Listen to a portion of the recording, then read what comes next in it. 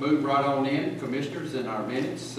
We have those minutes from the work session of December the 11th and our regular session minutes of December the 12th.